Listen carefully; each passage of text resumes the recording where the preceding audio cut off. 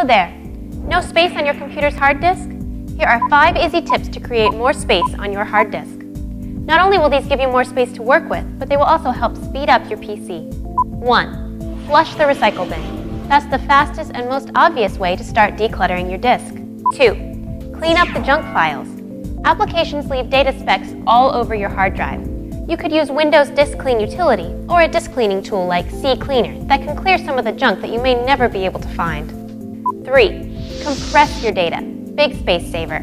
For any unit of work that is complete and doesn't need to be modified, zip it into a zip, RAR, or 7Z file and save space without losing information. 4. Erase any unwanted duplicate files. Often, files duplicate themselves many times over.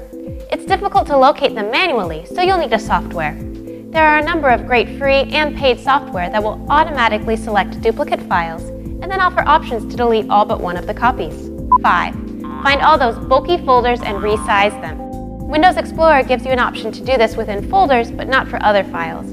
However, there are software like Tree Size Free, Space Sniffer, and Diskitude that display the contents of the entire hard drive in a graphical representation, making it easy to cut them to size then. See how easy it is to empty those full disks? Start with the spring cleaning now, and keep watching iYogi for more top 5 advice. Brought to you by iYogi. Great tech support, good karma.